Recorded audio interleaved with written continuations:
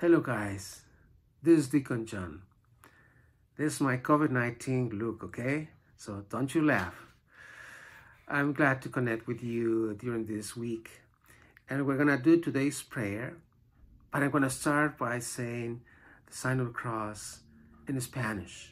So you learn a few words, okay? En el nombre del Padre, del Hijo, del Espíritu Santo. Amen.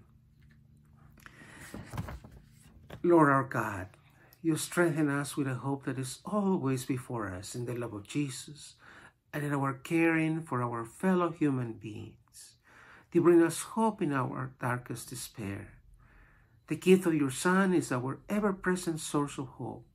We thank you for this hope that is manifest in the world, especially in the love of people for each other. May humanity continue to grow in hope through its service to one another.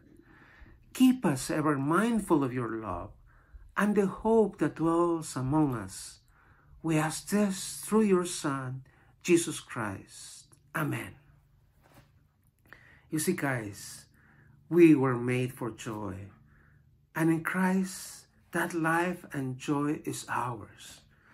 When we get to heaven, we'll have the fulfillment of that life and joy.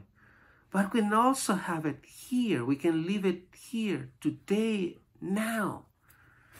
Even in the midst of grief, even in the midst of the pandemic, and poverty and confusion.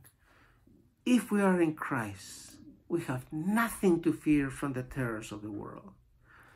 No one and nothing can kill the life inside us. That life fueled by the love of God, fueled by the love Christ has for each of us, okay? Keep safe. God bless. Bye-bye.